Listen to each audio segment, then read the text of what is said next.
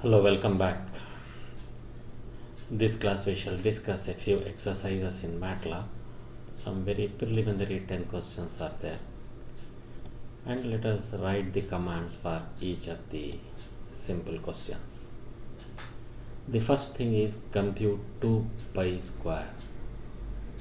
Therefore, in Matlab, pi is a reserved word which will give 22 by 7. In order to evaluate this 2 pi square, I can simply give the command 2 multiplied by pi, and this whole square is represented by the cap symbol. Therefore, this is raised to the power 2 and it is multiplied by the value 2. So, exponent has the higher priority. Then the second thing, it is multiplied, therefore it is 19.7392. You can cross check this value by 2 multiplied by, this one is 22 divided by 7, and this is raised to the power 2, or you can multiply again. This one is again multiplied by 22 divided by 7. So this is my 2 pi multiplied by pi is 2 pi square. I will get the same answer, 19.73, 19.75, because of higher precision and other thing. Right, then the next question is find 1 divided by square root of a power 2 minus b power 2 if the value of a is 5 and b is equal to 2. Therefore, first I initialize the value a is equal to, variable a is 5 and b equal to 2. Therefore, the 5 is assigned to a and 2 is assigned to b. Right now I want 1 divided by square root of a square plus b square. Therefore, 1 divided by, this square root symbol is for the entire expression. Therefore, I put a bracket. A square is represented by a cap caret 2 minus b caret 2. Since the square root will return a single item, therefore 1 divided by this gives me 0.2182. Right. Then let us see the third question. Find the area of the triangle with sides 10, 15 and 20. That is, the three sides are, one side is 10, other side is 15, other side length is equal to 20. Assuming that we are giving the correct sides to which can form a triangle, I initialize three variables, a with 10, b equal to 15, c is equal to 20. Now the area of the triangle, this is square root of s multiplied by s minus a multiplied by s minus b multiplied by s minus c, where s is equal to the sum of the three sides divided by 2. Therefore, first I take the variable s is equal to a plus b plus c divided by 2. Here first all the things are to be added, then it is to be divided by 2. If you omit the bracket, then c alone will be divided by 2, which will give the wrong result. Therefore, I want this to be done with higher priority. Therefore, this I want to do with higher priority. Therefore, this I enclose with a bracket. Therefore, it is evaluated first, then it is divided by 2. Now we write the formula for this area of the square. The square root is for the entire thing. So, s multiplied by s minus a is a single term. If you omit the bracket, s and s will be multiplied, because multiplication has higher priority. Therefore, s minus a you first evaluate, then multiply it with s. Then s minus b you first evaluate, then multiply it with this expression. S minus c you evaluate first and then multiply with this one. For this entire value you take the square root. Therefore, the area of the triangle is equal to 72.61, where one side is 10, other length is equal to 15, another length is equal to 20. Right. Then find the sum of the first 10 odd numbers.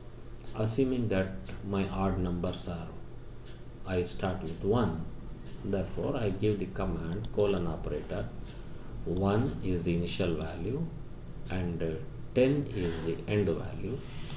I want the first 10 odd numbers. I am getting only 5 odd numbers. Therefore, let me generate this way 1 colon and how many numbers I want.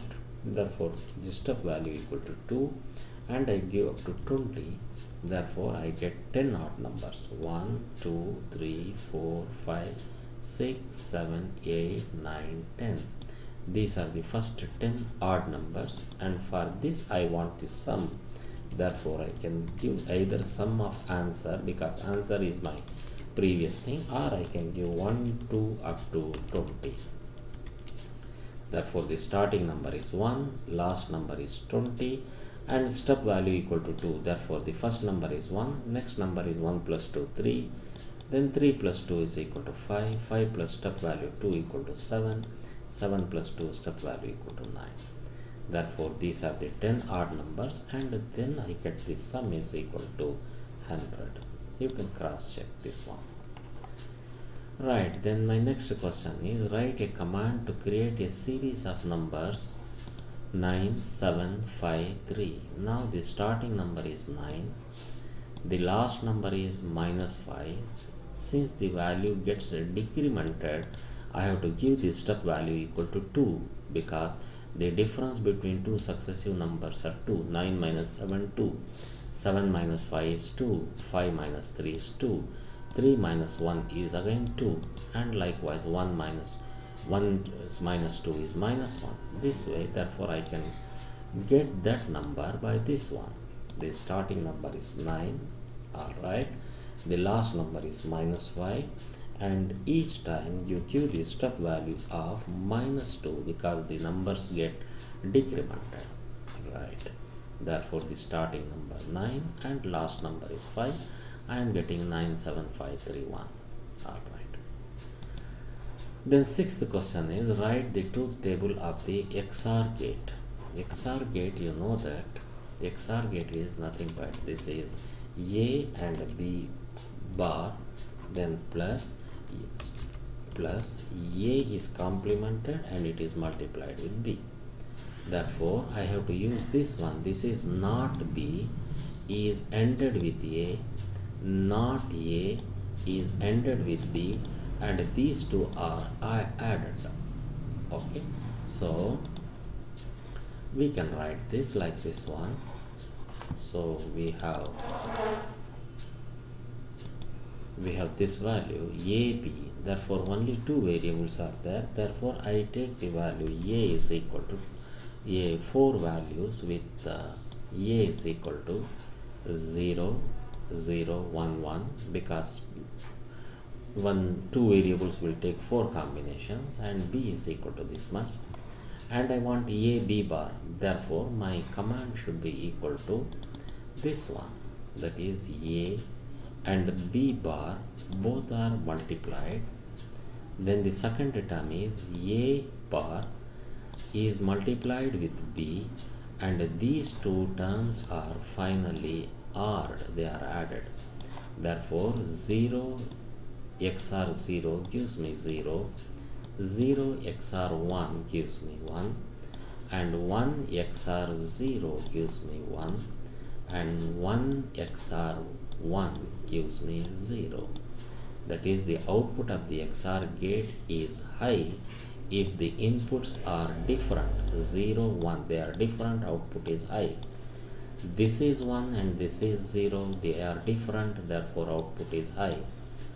If the inputs are same, 1 and 1, then it is equal to 0. Here also the inputs is 0, 0, therefore they are same, so the output equal to 0. Right, the next question is find 10C3. 10C3 means, that is, from 10 items, if 3 items are taken, then how many combinations we get. This I can do using a simple command called n choose k. From 10, 3 items are taken, therefore I get 120.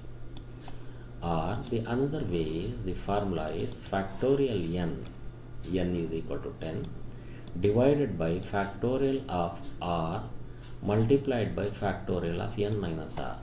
Therefore n is 10, r is equal to 3. Therefore factorial 10 divided by factorial 3 multiplied by factorial of 10 minus 3 equal to 7. This also gives me 120. Either I can use the factorial formula or I can use the n choose k formula. Right, the next question is, if u is equal to xy divided by x plus y, show that x multiplied by dou u by dou x plus y multiplied by the derivative of u with respect to y gives me u. U means the same expression. How it is possible? Let us first declare x and y as symbols. Alright. Then I define the expression u is equal to x multiplied by y divided by x plus y. Right, I got the value of u.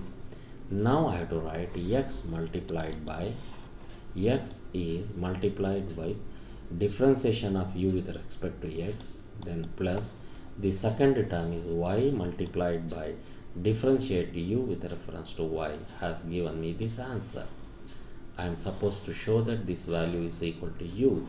Therefore, if I simplify the answer, I get this one, xy divided by x plus y, which is nothing but the value u itself.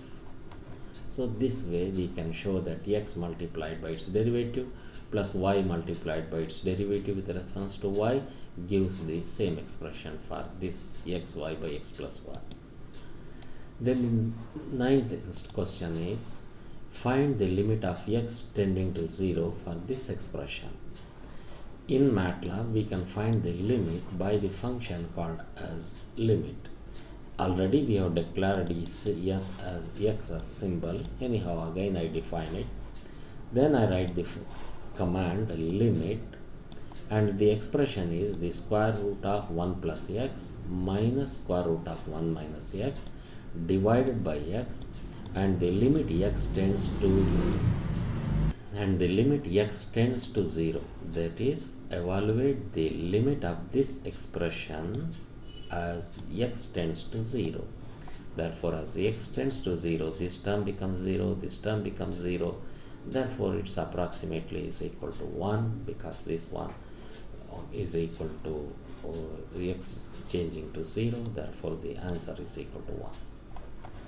Then the last question, differentiate y is equal to e power sin x. Let us differentiate with respect to x because the expression is in terms of x. Therefore, directly I can give the command just to differentiate. So differentiate, the e exponent is represented by exp and it is sin x. Already x we have defined as a symbol. Therefore, e power x differentiation is e power x itself, and x differentiated again gives 1. Here exponential of sin x gives exponential of sin x, and sin x differentiated gives cos x. Therefore, e power x multiplied by differentiation of x, in this case it happens to be sin x. Therefore, exponential of sin x multiplied by the differentiation of sin x is cos x. Therefore, these are the only few commands which are required in Matlab to accomplish this one. So here to this one I can show again this one. If we see 2 multiplied by pi square, and this one I define a, b variables and we find the expression, and again here we evaluate s is equal to sum of all the sides divided by 2, and we write the formula square root of s into s minus a into s minus b into s minus c. Here we are little careful that we put parentheses to alter the hierarchy. Then for the next question, we generate the first 10 odd numbers by using the colon operator, and we find the sum using the sum function. Then we use the colon operator to generate a series. Then we find the XOR values, where the values are if the inputs are different, the output is high. We find the combination using n choose k or by factorial formula. We find the differentiation with diff command. We find the limits with the limit command. Alright, we shall continue next. Thank you so much.